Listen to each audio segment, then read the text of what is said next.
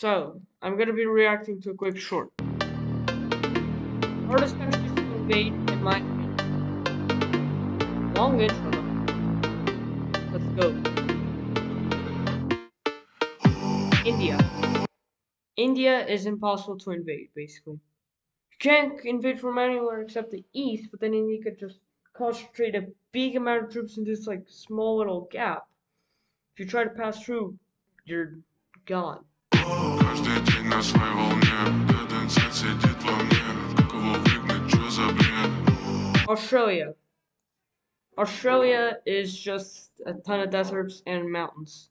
Сижу среди And also четырех it's стен. strong. Уже не важно, где и с кем. Very Ты ушла, ушли проблемы.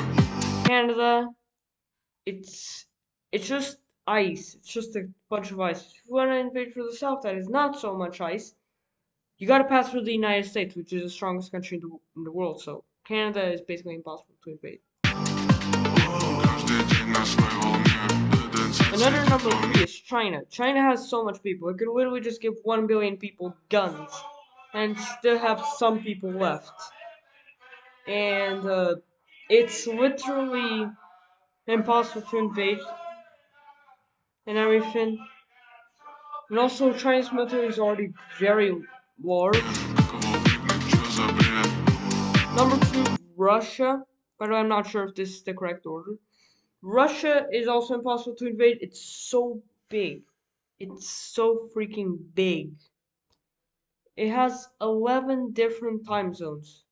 That's all the time zones of Asia, basically. So I guess invading Russia is very complicated. There's harsh summers, harsh winters. Many great powers have attempted to do so, like Germany, Sweden once actually tried, France, even one time Poland. They actually managed to take over Moscow for like 1 year. Сижу среди четырех стен. Уже не важно, где и с кем. Ты ушла, And ушли lastly, проблемы. United States of America. It's literally the strongest country in the world. Also has a lot of deserts in the west. It also has a lot of tropical regions or something, and a lot of mountains, the Rocky Mountains, I think. And yeah, I guess that's all. I'm pretty sure this video will never make it to be a short because I've been